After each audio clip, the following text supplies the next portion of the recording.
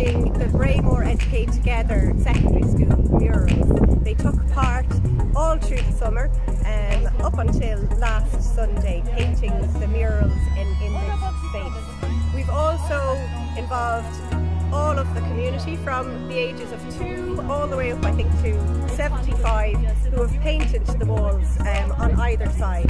The school behind us, close to Clonard, are also in the process of painting their own murals, but we're launching it today before the weather gets too bad and to celebrate the wonderful work of the Bremore Educate Together students. And along with Taylorsville Residents Association and Brook.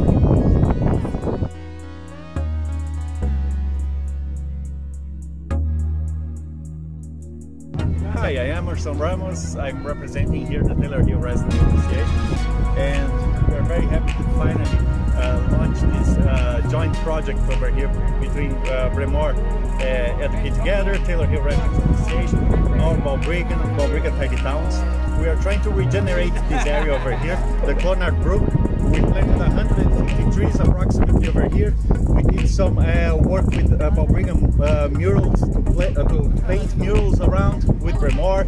Clonard is going to help us as well. And we really hope that we, by our intervention over here with the community, we help reducing a little bit of the stigma of this area of the town and show that we have a very strong community spirit over here. So we are very happy to have everyone over here for the launch of this project today.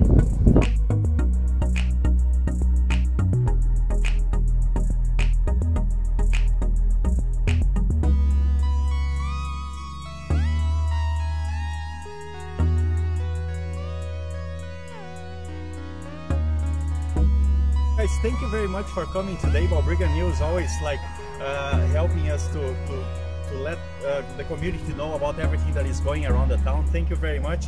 And we would just like to mention as well a big thanks for our Brook group and the Placemaking Fund that made a huge part of this project to come alive today. Thank you very much for everything.